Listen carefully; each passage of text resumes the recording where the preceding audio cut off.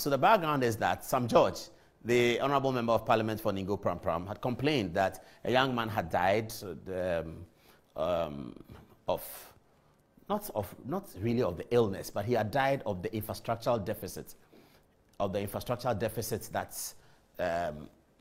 that we have in our medical system. Okay, so let's look at what she wrote in response. Dear Honorable, referring to Sam George over there, it goes as follows. I offer you my condolences, but I also say welcome to our world. Reading your piece, I am angry, I am sad, I am pissed. I feel your frustration and your pain, but I am tempted to think you just returned to Ghana last week after many years stay abroad, because this is what we go through daily here. It is about beds. It's not about beds, no. It's about many things in the healthcare system. Okay, so, yes, next page. It says, I am a pediatrician and I speak for the children. Many hospitals do not have the equipment children need to help them survive and thrive. Many hospitals do not have neonatal intensive care units. We are creating awareness about neonatal jaundice this month, and that's why Dr. Naa Djama Glover is here, about creating awareness about neonatal jaundice this month. So I will just mention phototherapy machines that are used to treat newborns with jaundice before it damages their brains. Okay, so we'll go back to Naa Djama Glover if we need any explanation. So crew, pay attention so you can pick her on the shot. Okay. Many of our district hospitals do not have these, let alone radiant warmers and incubators or infusion pumps or monitors. Oh, and childhood cancer is not even covered by health insurance. Okay, let's take it one after the other. So first of all, we want to understand phototherapy machines. What are they, Dr. Glover?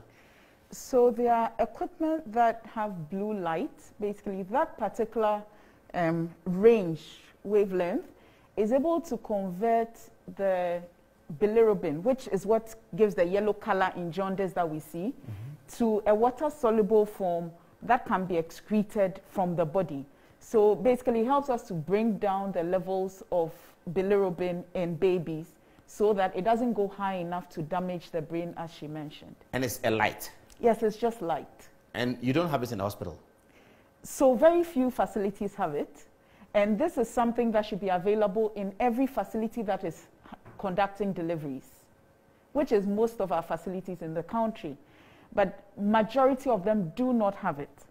And we end up with babies having to be referred just because they need photo light from a far off place, having to travel. We know our roads and all the dangers on it, just to receive photo.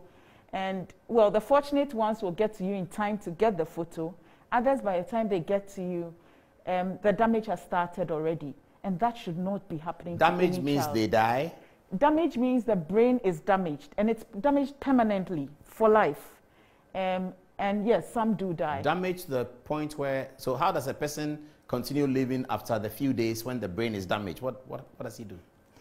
So you have children who, they're growing up and they cannot talk, they cannot walk. Generally, they are not able to function, their motor function, using their hands, all that, it's impaired. How much is the light? So there are different brands. I think one of the brands I saw today was just going for about 22,000. And in fact, they are conducting a promotion. So if you can get two, you get one for free. 22,000 Ghana cedis? Yes, 22,000 That's Ghana. how much one cost? Yes. About how many would we need in the whole country? About how many? Well, if I look at the fact that well, you have over, let me use Kolebu for example. We're doing close to 10,000 deliveries annually. Okay. Oh, we are doing 10,000 children are born in Kolebu every year. Every year. 10,000. Close to. We're doing about 9,000, 8,000. Is that how quickly our population increases? Yeah. Unfortunately, not all of them are surviving because of the problems we have in this system. I see, okay. Yes, but that's about how many deliveries we have in just Kolebu. But if you have, say, 10,000, you need 10,000 of the machine? No. So let's say you have about 60% of newborns who would have, of the 10 newborns who would have jaundice. So you should be looking at. Did you say 50%? 60. 60. For 10 babies. What's 10 baby? Those who go the full 9 months. Okay. If baby is preterm, chances are 80% that they will develop jaundice. Oh, this is serious. So those are the numbers. 60%. Yes. Of babies born regularly, like within after 9 months. Yes. Would have that, could have that. Could have jaundice, yes. 60%. 60%. Those born earlier, 80%. Up to 80% could have jaundice. And we don't have enough of this photo machine that costs 22,000. No, we don't. Okay. When she goes and we are doing the politics, I'll tell you something about this matter. You know, I'll go back to something on the politics. I don't want to involve doctors in politics. Let's get back onto her article. Okay, and the one who wrote this article is, you can see her photograph there. She's called Dr. Adoma Odame. All right, so let me go back to that one. Many of our district hospitals do not have these. That's a photo and all the other machines. Let alone radiant warmers. When we get back to her, she'll tell us what radiant warmers are, and incubators or infusion pumps or monitors. Oh, and childhood cancer is not even covered by health insurance. You felt pain because the child of someone you know died. And despite your calls, you couldn't save the child. That's how I feel every single day I work in this country. Welcome to my world. That's harsh, doctor. That's the truth. That's the truth? That's how we feel when we go to work every day. And it's difficult watching a human being die, especially when it's a human being. But they say you people see it every day. But it's a child. I can understand this. And it doesn't make it any easier. Seeing it every day doesn't make it any easier. It doesn't make it any easier on the family that loses a child. It doesn't make it any easier on the healthcare worker. But more importantly, that child has a right to live, a basic right to life that we should never compromise on as a nation. And that is what we are doing. So she's not exaggerating? No. Wow. She says that's how I feel every day. Okay, let's move on. She says, you, Sam George, have the liberty of talking politics and placing blame at people's doorstep and therefore can sleep easy. I don't have that liberty as no child votes in Ghana. Every child has red blood. No child has a mixture of red, white, and blue, which is the MPP colors blood, or green, black, white, and red blood, which is the NDC color. The blood of children. She left out CPP. Didn't she? Sorry. Okay. No child has a mixture of red, white, and blue blood, or green, black, white, and red blood. The blood of children is red, period.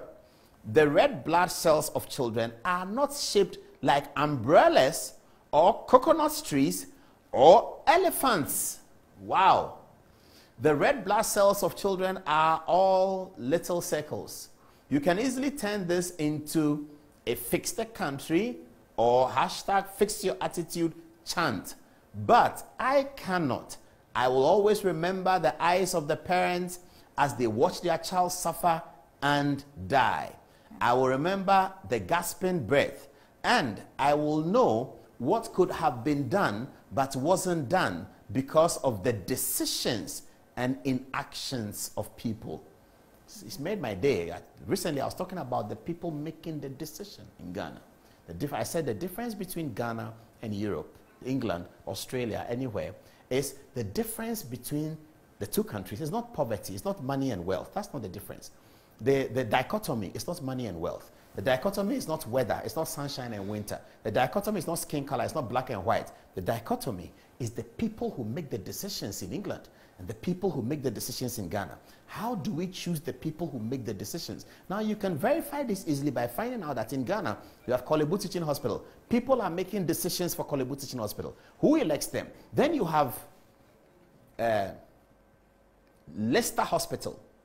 Then you have Tema Women's Hospital, private hospitals, where people prefer to go. Why do they prefer to go there? It's not because they have better doctors. In fact, they will tell you Kolebu actually has better doctors. It's not because they have better doctors, but it's the people who are making the decisions. How do we choose our people who make the decisions? We need to have a frank and honest discussion in this country, and I support Sam Jonah on that one alone. He said, let's change the constitution. Let's have a way in which we can have a process to select the people who make the decisions.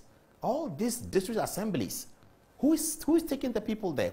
Who is making the decisions? The other day we said, let's elect our district assemblies so that they can be accountable to us. We said no, we'll come back to that conversation. But remember that we have said it on this program, that the difference between us and them, the North and the South, that is the rich North and the poor South in globalization, is not weather, it's not the color of the people, it's not wealth, it's the people who make the decisions.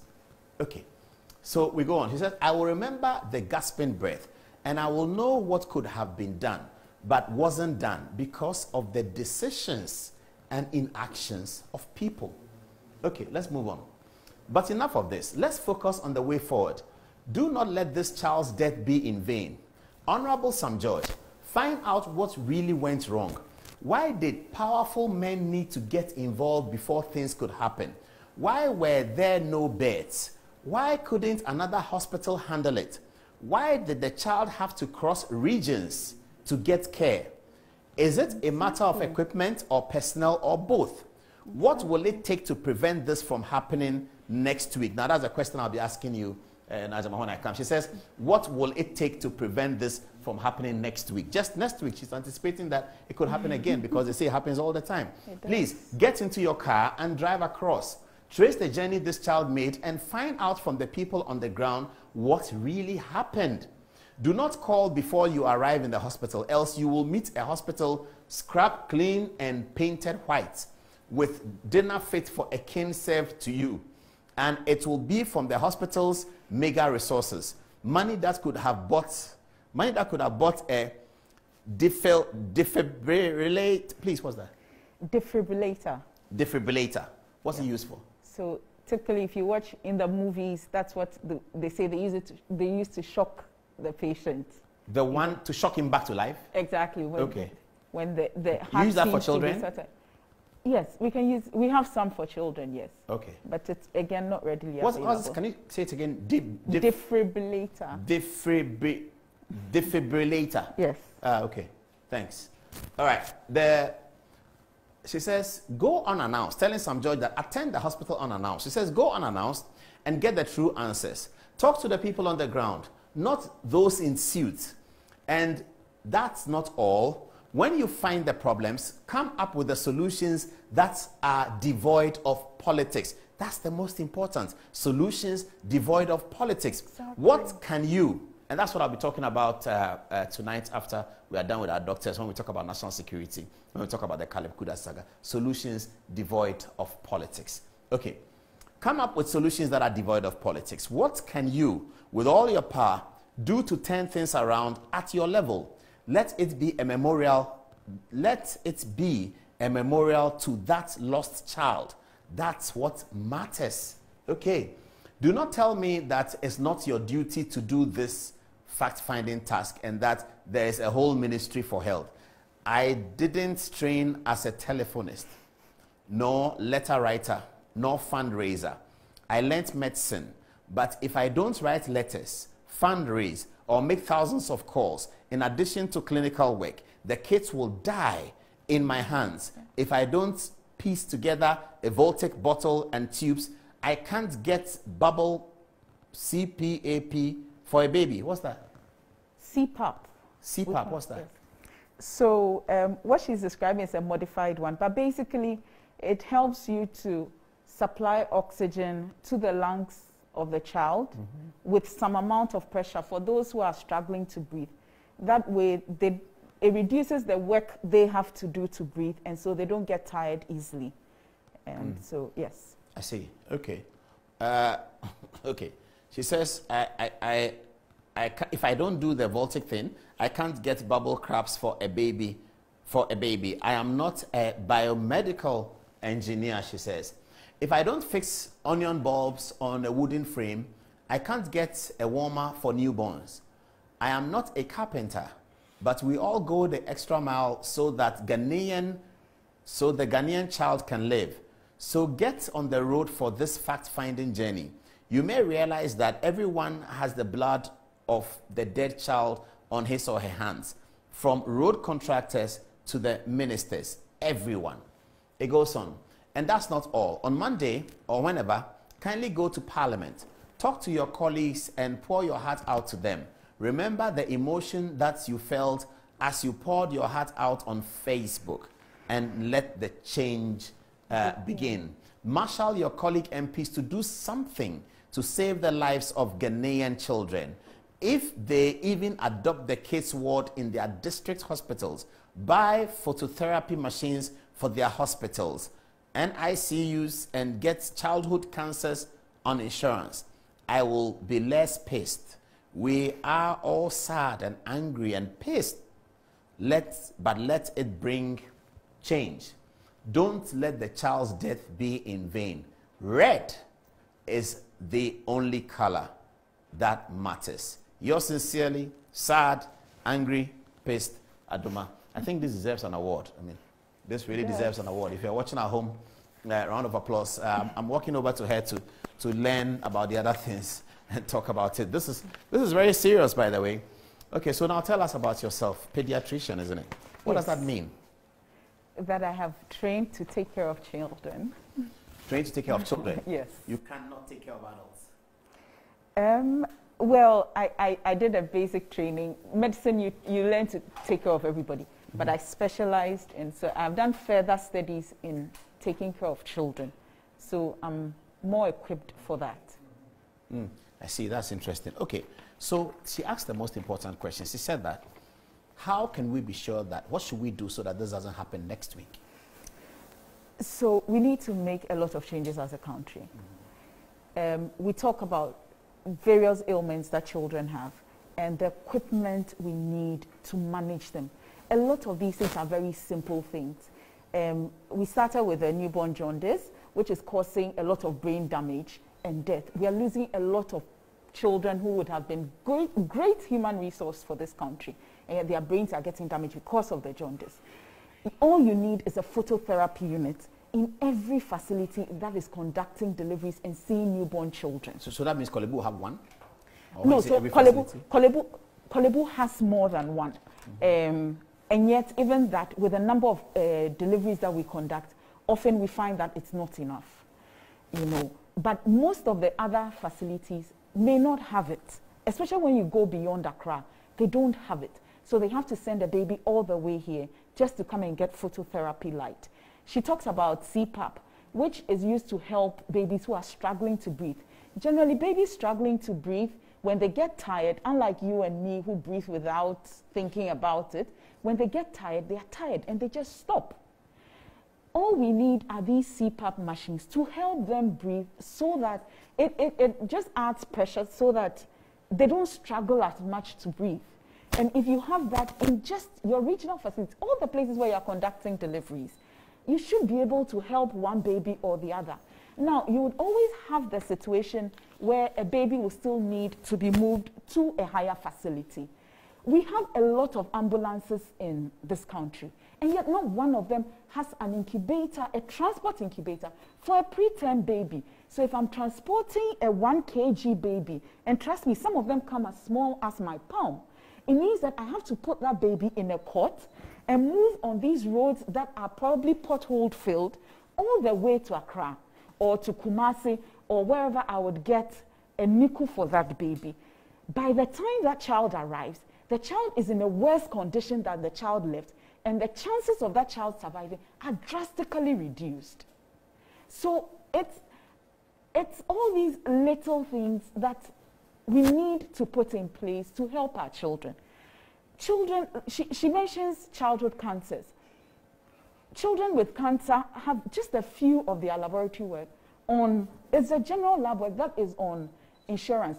Beyond that, their medications and all others are not on it. And yet, I mean, I'm a woman. I'm happy that, like, breast cancer has some of its medications on insurance. I'm grateful for that. But why can't the children have the same or more? They are the most vulnerable. I keep saying that these are people, you know, we all would save and prepare for the future. Everybody is saving something they are earning now for retirement. And yet our greatest resource in this country, we have neglected. They are our children. If you leave a child and that child grows up anyhow, you get some brain damage, and the child makes some legislation or some other rule that affects you later when you're old, you won't understand and you won't accept it. But it was our fault from the beginning. We failed them from the beginning. And it is not one color or another, as she said. It is all of us. We all have a part to play. She mentions it so well. From the road contractor, that road that isn't done well, to if I am not nice to them at the entrance and receive them properly, to the infrastructure that is not available there, to them having to even pay for oxygen. It is not right that a child has to go through all that. And it is so not fair.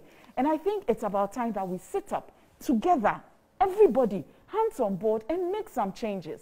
Who are we blaming? All of us. Whose responsibility is it to buy this for Kolebu? Who's going to buy it? I don't think it's one person's responsibility. Like I said, all of us together. Okay. So I'm asking you questions outside medicine. So let me come back to the point. But so how big is this machine? Is it like that? Oh, it's bigger. Maybe about here. Oh, okay. So for you, so do you have summer Kolebu at all? Yes, we do. But we it's do. inadequate. Yes, we especially in the unit where I work, we always have an overflow. There are always a lot more requiring than. So is it one baby at a time? Yes, usually we would have one baby under it at a time. But when you have more than one and you need to save all their lives, you have to pay. Sometimes if it's two that you need to put under, you put under. But will it do two or will it do half or so? It won't be as effective as it should be if it was just one. It was just one-to-one baby.